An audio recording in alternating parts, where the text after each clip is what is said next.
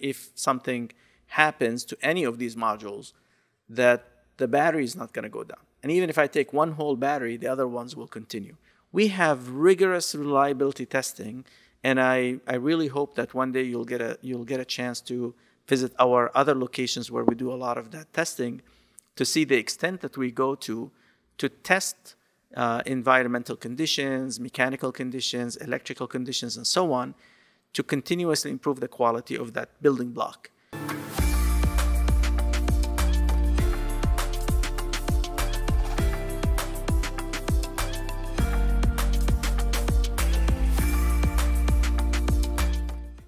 Hi everyone, Joe Ordia here for Solar Surge, and today we're coming back to you from Enphase headquarters here in Fremont, California. And this afternoon I'm joined again by Mohammad Alkuran, Senior Director of Systems Engineering at Enphase, and today we're looking at the new Enphase IQ Battery 10T. So Mohammad, good afternoon, thanks again for joining us. Hey, thank you for coming, and pleasure to talk to you, Joe. Yeah, absolutely. Thanks again for the invitation. It's really a treat for me to, kind of be invited to look at sort of, behind the scenes and underneath the hood at some of the products here. And of course, the product that we're looking at in today's video is the IQ Battery 10T. Now, I guess let's just start, how does the new IQ Battery 10T differ from the IQ Battery 10 or the Encharge 10 that we're more familiar with? Sure. Yeah. So there are things that are similar to the 10. If I compare the 10T to the 10, or the 3T to the 3, and I'll explain the differences soon. But there are some things that are different. So in terms of power and capacity, so power-wise and capacity-wise, the batteries are the same, the 10T versus the 10. However, we did introduce internal improvements internally in the construction of some of the mechanical components and other things. It's basically a revision on the battery. We also use the different supply for the lithium-ion batteries.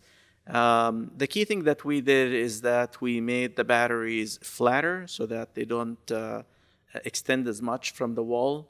The reason for that is that if you install these batteries in a tight space, like a garage or somewhere like that, they have a sleeker design so that they don't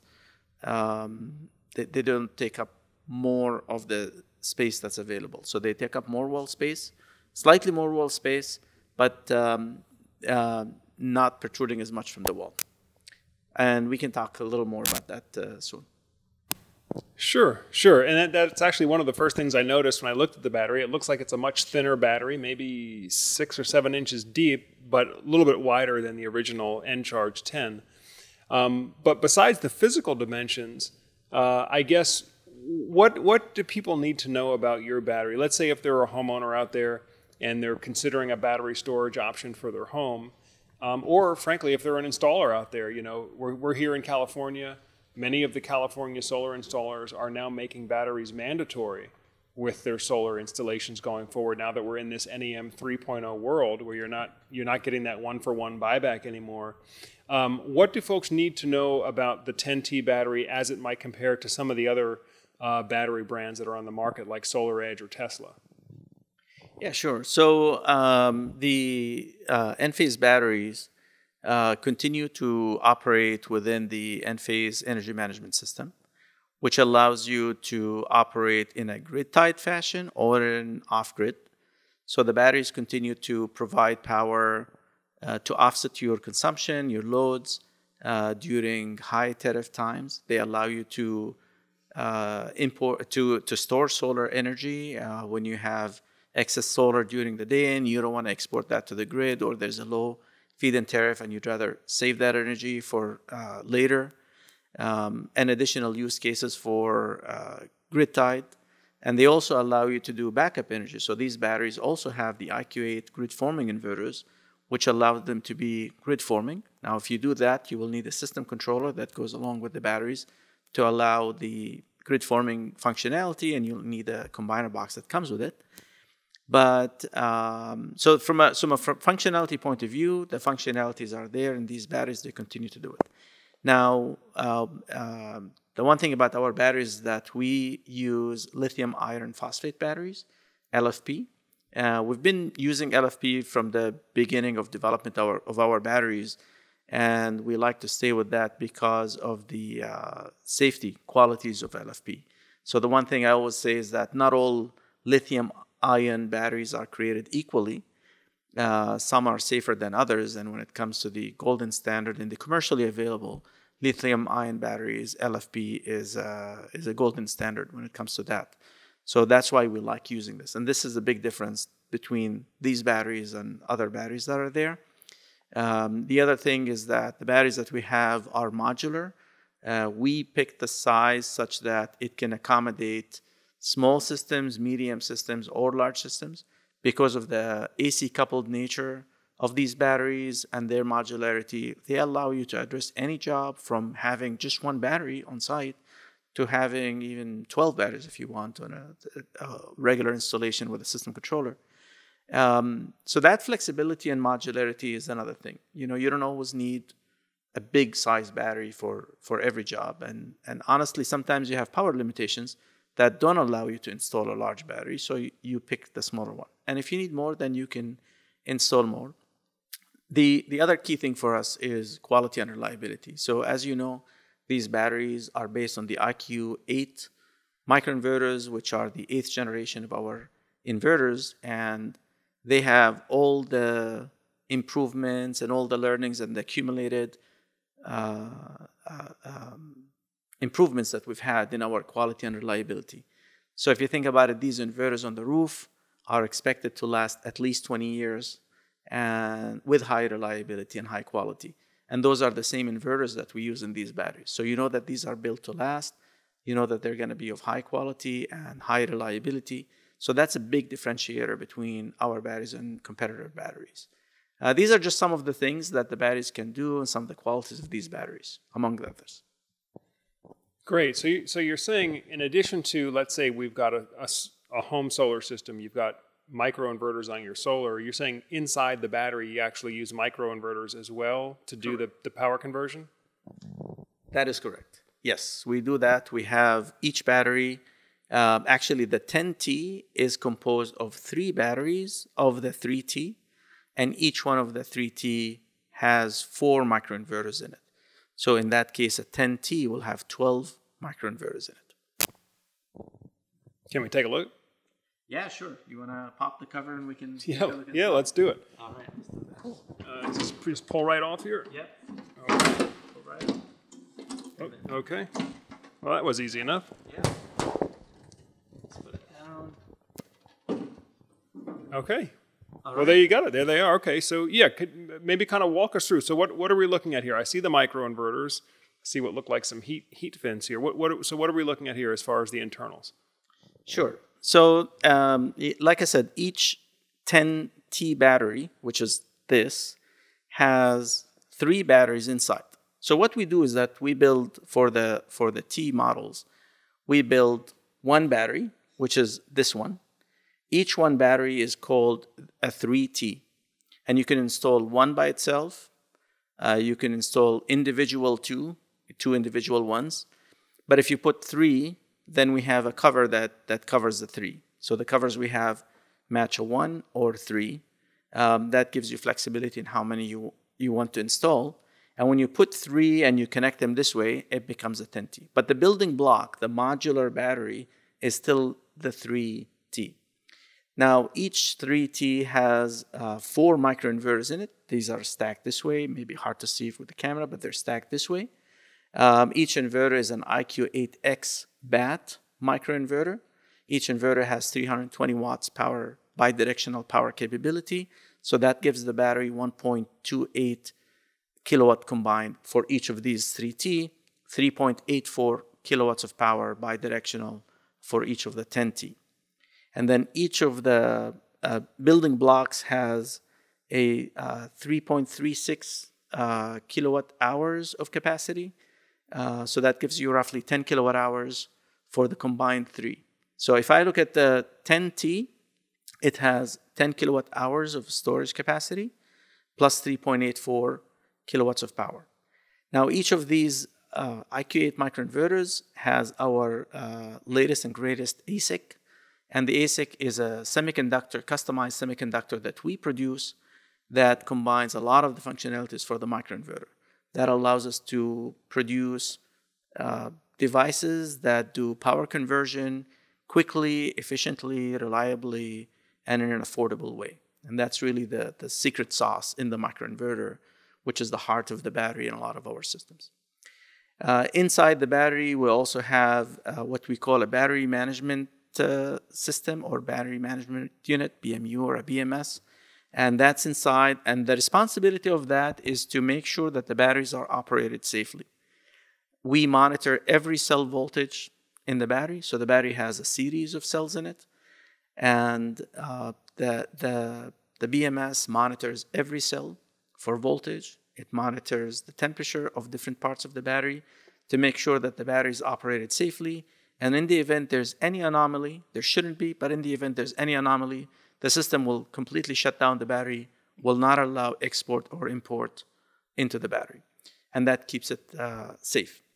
Now, these batteries passed what we call, or what's called the UL 9540A, which is one of the highest standards when it comes to safety for batteries. And that standard looks at the event where something can go wrong in the battery, and they actually force something to go wrong and make sure that the battery responds in a safe manner, does not create fire or explosions or anything in the event something like that happens. So all of these are, they all were tested to that standard. Also inside, there is something we call a battery controller, and that's just the brain of the communication and control for the system. It controls the microinverters, and it talks to the BMS, and it also talks to the gateway. So these batteries are only wired using AC wiring. So the AC wiring comes in, let's say, from that side, and then it connects to this next battery and the next battery. They're daisy-chained here. And the communication happens wirelessly using Zigbee communication devices in these batteries that talk to a wireless communication module that exists in the combiner box. So it's not probably in the frame, but there is a combiner box that would have a wireless comms kit. Maybe we can pan and show it. So this is the combiner box, and inside the combiner box, if it's populated here, this is the comms kit. This is a Zigbee communication kit that allows the combiner to communicate with these batteries, and in this case, to communicate also with the system controller. The system controller is the box that we see here, and that's the box that allows the combination of batteries and combiner to do the grid forming functionalities and allows us to connect and disconnect from the grid. So I just wanted to explain that about the communication, and then if we go back to the battery, you mentioned here some of the heat fins that we have. Those heat fins just help with the passive cooling of the batteries. So one of the greatest things about these batteries is that they're completely silent. Our batteries don't have any pumps in them. They don't have any fans. They're completely silent. So if you operate these in an area where you care about noise, you're going to be happy with that, because actually all of our products, the combiner box, the system controller, and the batteries and the microinverters, they're all silent because they don't have any fans or pumps in them.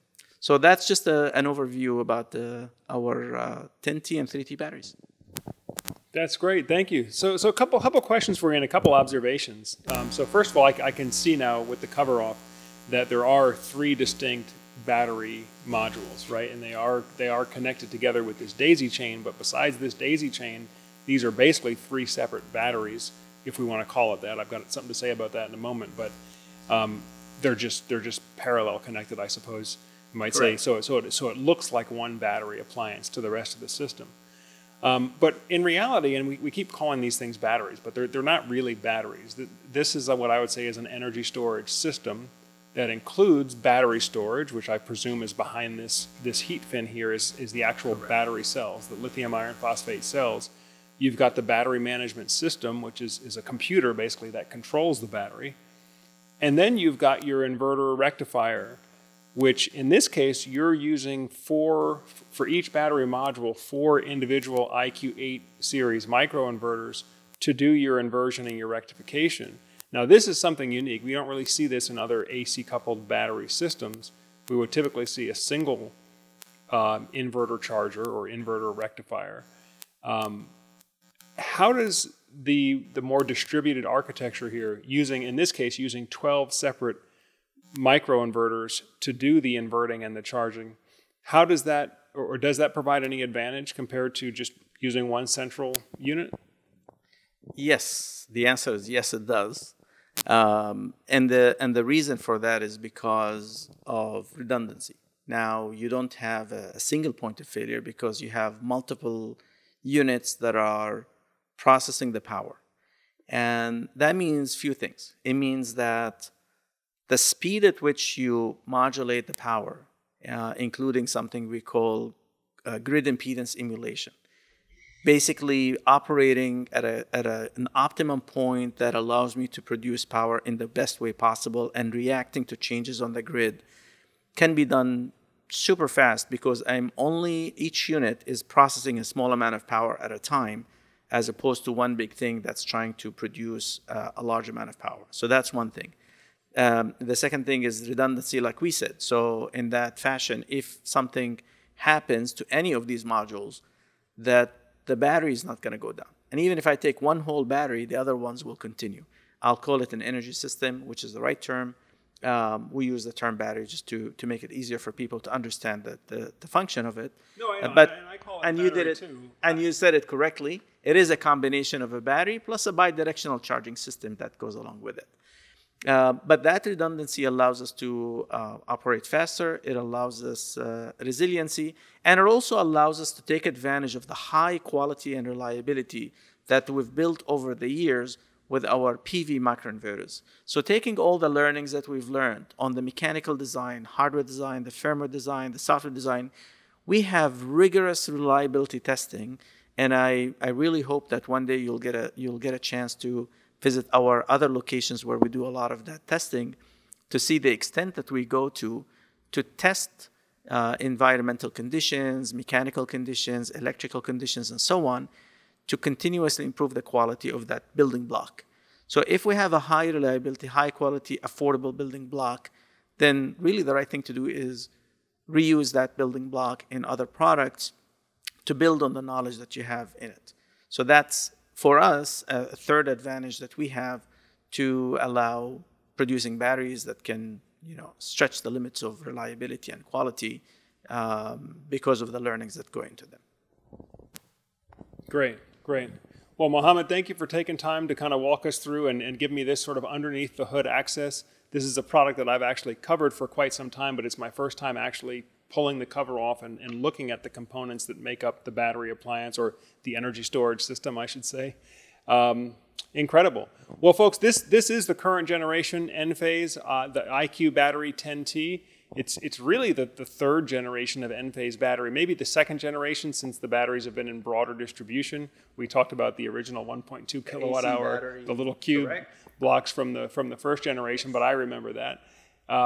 But this is the current state of the art as far as home battery backups, lithium iron phosphate chemistry, passively cooled, integrated battery management system, and integrated inverter charger, but using the microinverters to do the inverting and the charging so you can take advantage of that redundancy and that reliability.